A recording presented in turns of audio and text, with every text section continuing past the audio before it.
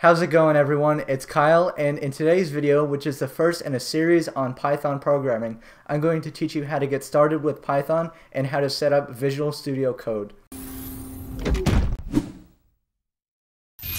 So as you just heard, we're starting a whole new series all about the Python programming language. Earlier this year I finished a series on C, and C is a lower level, not at all object-oriented programming language.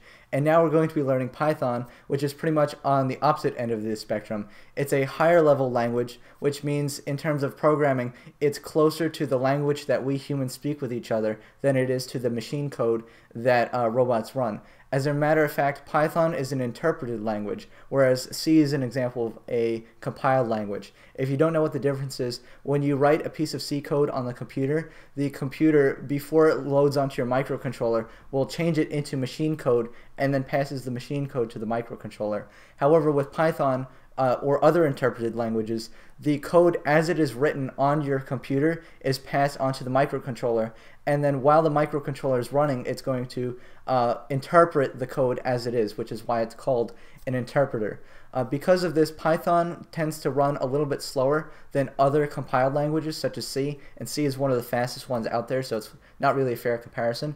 But this allows us to have really cool features like object-oriented programming, which is another thing that we're going to be learning all about in this series. So as I mentioned before, C is not object-oriented at all, whereas Python is object-oriented. So what exactly does that mean? We'll explore that in detail later, but I'll just give you the very brief 20-second version, is that Python lets you interact with the program using things called objects. So an object can be something like an integer, an array, or as we find out later, you can create your own objects in Python, and they can have their own inherent functions and methods and things like that. So there's so much cool stuff to learn, and that's kind of just why, the reason why I chose Python is because Python is so widely used nowadays.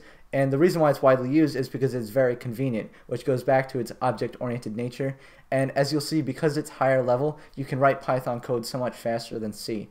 The other advantage of Python is it has an extensive range of libraries that have been created for it. So all of those libraries and all of the power that they offer is right at your fingertips in just a few import statements away. And again, we're learning about all of this in later tutorials. In this video, I just want to first give you a brief overview about Python, which I just did. And in the next part, I'm going to be helping you set up Visual Studio Code on your PC. Now, what is Visual Studio, often abbreviated VS Code? That is the development environment in which we will be writing our Python code.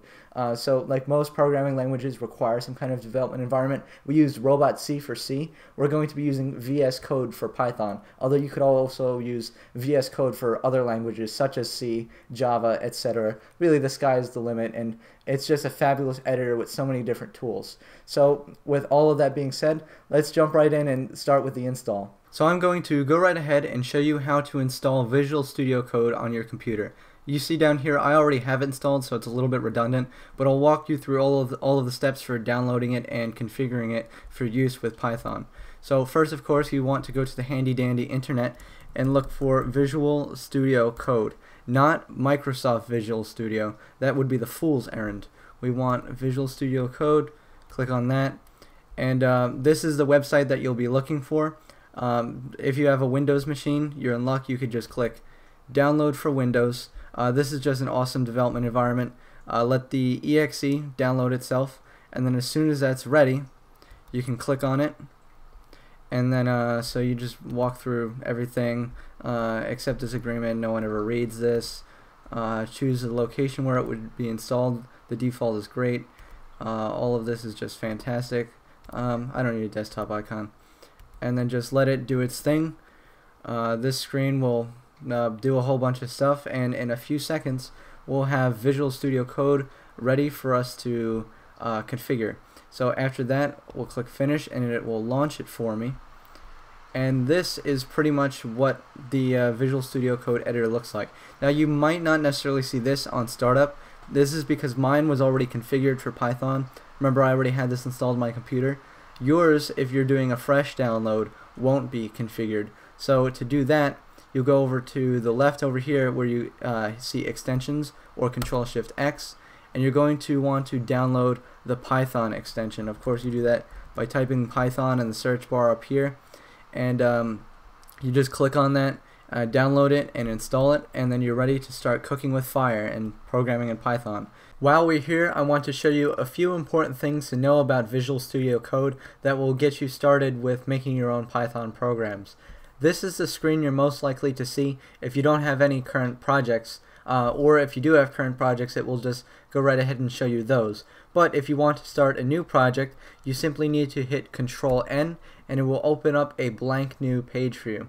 Now, it's important to note that this is not a Python file. As you can see, if I make a variable here, it doesn't recognize the 5 as an integer object because this isn't Python. This is just a plain text file. In order to create a Python file, what you need to do is immediately after you've opened your new project by hitting Control N, go to File, Save As, and down here in the Save As type, you're going to want to choose Python and give it some kind of fun name, and then when you save it, then it recognizes it as a integer object because we've told it it's a Python file, and it will follow all of the conventions of Python. So it'll catch errors for you, and it'll autocorrect, and it'll even run your programs. So that is just really fantastic. And let's say you've started writing a program already and you want to run your program to test it. What you can do is you'll hit the F5 key, which will bring up this little menu in the debugger, and then if you hit enter a second time, what it'll do is it'll run your code and do whatever it is you've programmed your computer to do. This down here, which is the terminal, will open up. You can see it has like the directory where the application, the program stuff, all that nonsense. You could ignore all of this stuff in blue. And then here are the actual outputs of the program from my print statements. And you can run this program as many times as you like by clicking F5, and that is all great and dandy. So that's, you can write programs and then F5 will run them for you, and if you want to clear them out, you could just hit this little trash can right here and it just gets rid of it. There's a few other awesome things that I want to show you about this editor which you will find helpful when you're programming. The first is that this has autocomplete, which if you're lazy like me is the greatest thing since sliced bread. So anytime you start typing in a command that Python should recognize, for example print, it'll come up in a suggestion box, and then all you have to do is click enter and it will complete it for you. This even works with things like variables that you have declared. So you see I have two variables called list1 and list2, and as I start typing list, it knows to suggest those two variables. So I could choose either one of them and click enter, and it will completely fill in the rest of the variable name. This is just really awesome, not just because it saves time, but also because it helps you be consistent with your typing, and it helps you to avoid making typographical errors. Now another really cool thing is, let's say you do make a typo and you misspell something. Let's say I drop the I in list and I go to run my program. If we give this a few seconds, eventually it'll show like a red squiggly line underneath it to tell me that there's an error.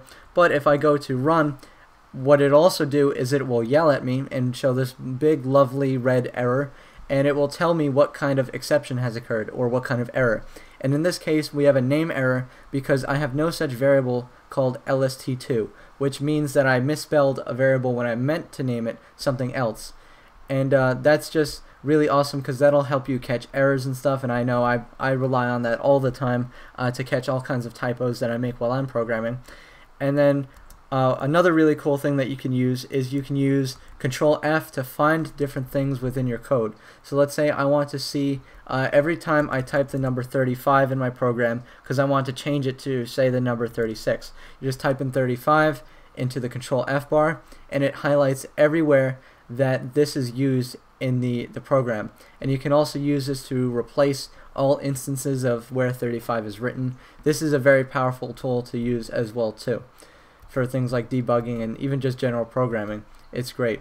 The last thing you'll notice is that you'll see I have my editor in the classic default dark mode, and the reason why I do this is because when I'm working on programming projects at 3 AM, the dark mode just has a habit of not melting my eyeballs out of their sockets, which is just fabulous. I love it. But if you wanted to change this, you of course have the option to go to any number of different color themes, dark modes, light modes, in-between modes, which again just speaks to the flexibility of this editor. I want to finish this tutorial by giving you some general information that relates to Python programming. So as you can see, Python is a text-based language, which means you literally type in text to make your programs. And like most text-based programming languages, white space doesn't really matter. White space being these spaces where there is no code written. So for example, line 7 is an example of white space because nothing's written here. Or also between the nums and the equal sign, there's some white space. And in Python, white space doesn't matter in most cases, but there are some cases where it does, and I want to show you some of those cases. So for example, I have one space in between nums and this equal sign. I can make as many spaces as I want, and it won't affect how the program is run. And I can even have no spaces, and this is an instance where you can have like no space at all, although it's better practice to put a space there just because it looks better and it's easier to read. However, if I was to delete for example, the white space between this definition keyword and the name of my function, you can see that it changes color because it has changed into something else. Now this is something that Python no longer recognizes. So this is an instance where the white space is crucial. You must have at least one space, but then after that the number of spaces you have doesn't really matter. The other instance where white space is important is in indentations. Now, unlike some other languages like C that we looked at before, Python is actually indentation sensitive. And you can see this is the definition of a function here, which we will learn all about in a later tutorial. But right now, what you need to know is that there are no brackets that contain the body of the function. So in C, you would have like a curly Q bracket to start it, and then a curly Q bracket down here to end the body of the function. But in Python there is no such thing, because instead we use a colon and then indentation to indicate where the body of the function starts. So everything on this indentation level underneath this function will be included here. So that's all the code that I write here, and so on and so forth. And then if I want to write something that's no longer included in the function, I would hit backspace and I would go back onto one indentation level to the left. So that's something that's very important, because if I were to, let's say, remove this indentation and I were to try to run the program, it would completely crash. See, it says there's an indentation error. It's smart enough to know what goes wrong and tells you exactly what happened. So always be careful with your indentations. And the standard Python indentation is 4 spaces, which just is taken care of by the tab key. So if you hit tab once, it'll just make a standard 4-space indentation.